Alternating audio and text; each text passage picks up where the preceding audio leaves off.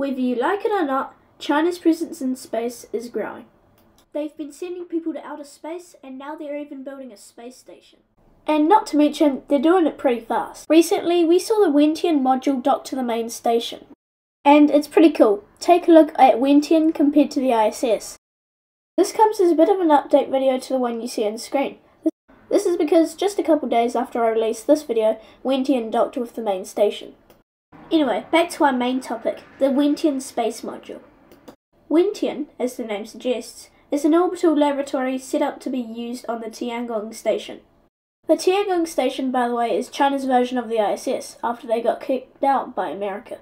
Now we know a bit of backstory, let's look at the specs of Wentian. It weighs 23 metric tons, it has an airlock and a robotic arm. On top of that, it has 4 scientific cabinets for doing experiments in 0G. Well, I couldn't find the cubic meter size of it, but it's 18 meters long or 59 feet.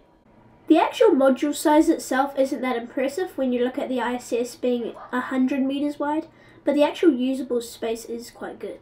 Anyway, I hope this quick space update taught you a bit about the new module, which by the way is definitely something now that can compete with the ISS. Thanks for watching this video of MSTEM, sub if you want, and I'll see you later.